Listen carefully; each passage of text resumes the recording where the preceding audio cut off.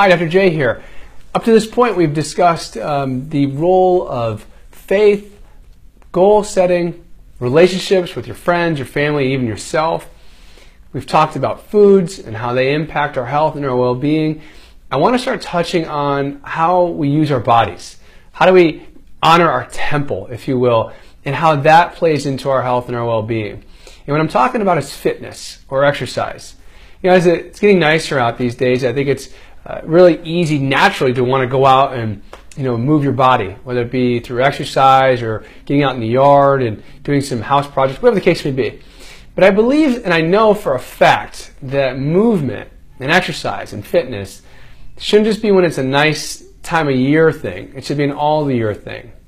And I know that this, not only from implementing it in my own life, but also helping others, that you have to really embrace a mantra that I teach our patients here, and that's this, that motion is life. Motion is life. Wherever you're not moving, you're dying, literally.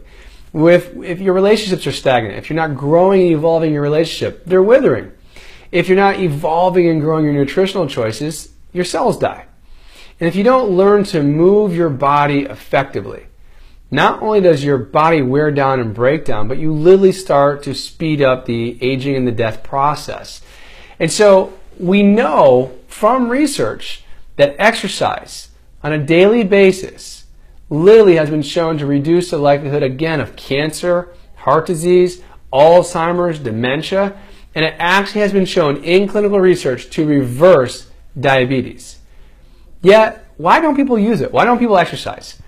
I mean, I think it holds the same challenge that nutrition did that we talked about, several videos ago, and that's this, that there's a lot of experts. There's a lot of different opinions, and you almost don't know what to do. And I think with exercise, even more than foods, and it's just my opinion here, but I think people get intimidated. They get intimidated because they think they have to do these grandiose things, whether it be running marathons or doing heavy lifting, or have to go to big gyms and be intimidated by their own body or their own image of their body and trying to compete with people who look like the covers on magazines or whatever. Here's the deal. To be blunt, that's crap. You don't need to do that stuff. You have to honor where you are, and you have to start somewhere. That's the truth. And if you're already exercising, great. More power to you. Keep it up. And in fact, find new forms of exercise that are pushing and challenging you. But if you're not moving, if you're not exercising, I'm here to tell you, and my intention isn't to offend anyone, but that's no longer okay. You have to move your body. You have to. If you don't, you are killing yourself. I can't be more blunt. What you can do, though, is you can choose how you move. Don't be nervous. Don't overthink this. Just start somewhere. And if that somewhere just means I'm going to walk for 5 or 10 minutes today, and I don't usually walk, great, start there. If you're nervous about being able to walk outdoors because of challenges with joints and whatnot, fine, cool. Walk in your house. Set an alarm clock, set a timer, and walk for 5 or 10 minutes, but start somewhere. Right now we've got nicer weather, and some neighborhoods have pools that you have access to. Get in the pool, move your body, but start somewhere. Over the next several weeks, my goal is to help all of you, regardless of wherever your fitness levels are, and show you some things, some tricks, some easy ways to strengthen your heart, strengthen your joints, and strengthen your muscles in a very time-efficient manner. Regardless if you're a seasoned runner and marathoner or bodybuilder, or whether you're someone who really knows in your heart that you're not getting off the couch enough, or you're not moving, and you know that it's not allowing you to be as healthy as you could be, whoever you be, I'm going to help you.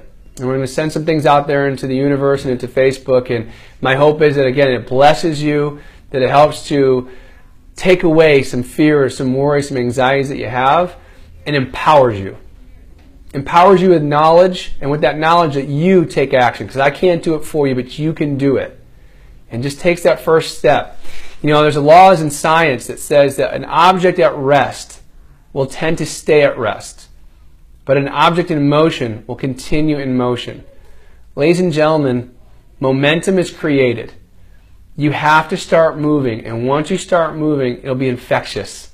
It'll fill your body. You'll feel great when you do it. You'll love how you feel after you go for walks, after you exercise, after you work out, after you sweat, after you move your body. You will love it. And so my goal over the next several weeks is to give everyone those tools so you can fall in love with movement, and in doing so, improve your health and improve your well-being. So my challenge to everyone here before we go is this. Wherever you are, if you're someone who doesn't exercise, who doesn't move at all, start this week. Start somewhere. Promise me, promise yourself that you're going to start somewhere. With a walk around your neighborhood, with a walk around your house, 5, 10, 15, 20 minutes, I don't care. Start somewhere. Every day, move your body. If you're already a seasoned athlete and you're doing some different things, go promise yourself you're going to go about 10% above what you've already been doing. Just go to another level. Just push yourself. Make it happen. And then again, the next couple of weeks, we'll share some really cool things, some ways I train on a limited time budget and train for some different events and whatnot. I'll share my heart. I'll share my routines. I'll share the tricks of the trade that I've been literally learning and implementing and sharing with others for the last 14 years. And as some of my friends will tell you, I've been doing since I was a kid. So I look forward to the next couple of weeks and sharing my heart with you. I hope this blessed some of you. I hope it challenged some of you. I hope it stimulates some of you to want to make a change in your life. I appreciate and love all of you. God bless you, and I'll talk to you soon. Bye now.